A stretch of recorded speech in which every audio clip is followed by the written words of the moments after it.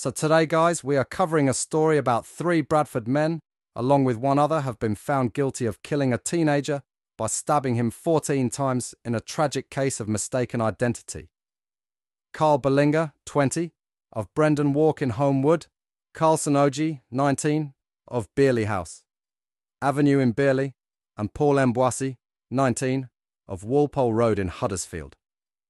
Murdered 17-year-old Trust Gangata in Armley, Leeds in March. Brandon Paradzai, 20, of Coleshill Way in Beerley, was also found guilty of manslaughter.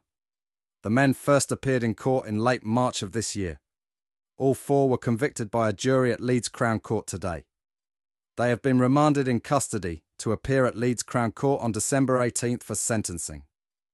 Using crucial communication data from each of the defendants which showed their intent to enact retribution, as well as GPS and CCTV footage, the prosecution, working with West Yorkshire Police, was able to reconstruct the timeline of events which sadly led to Trust's death.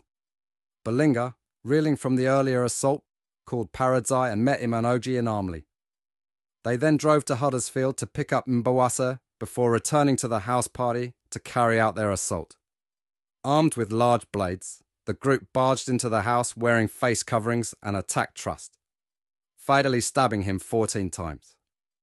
At 2:48 a.m, moments after the attack, a call was made to West Yorkshire Police and paramedics rushed to save Trust's life. Despite their best efforts, he could not be resuscitated and was pronounced dead at Leeds General Infirmary at 3:31 a.m. The pathologist reported that Trust had suffered multiple stab wounds to his body, the most significant were to his chest, critically injuring one of his lungs and aorta, the main artery which carries blood from the heart. Their attack was premeditated. They returned to the address, armed with knives intent on revenge, for an incident their victim had nothing to do with. The Gangata family have conducted themselves with dignity throughout these proceedings, and our thoughts and deepest condolences remain with them. Though nothing will ever make up for this devastating loss, we hope they find solace, knowing those responsible for Trust's death will face justice. Belinga, Paradzai and Oji separately handed themselves into the police on the day of the attack, giving different accounts of what had happened, denying their level of involvement and placing blame on one another. Mboisi was arrested by West Yorkshire Police on March 20th, and he answered no comment when interviewed.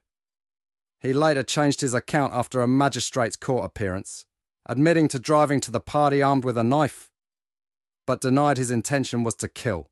Instead, he wanted to harm the perpetrator of the assault on Belinga, leaving him with scars as a reminder.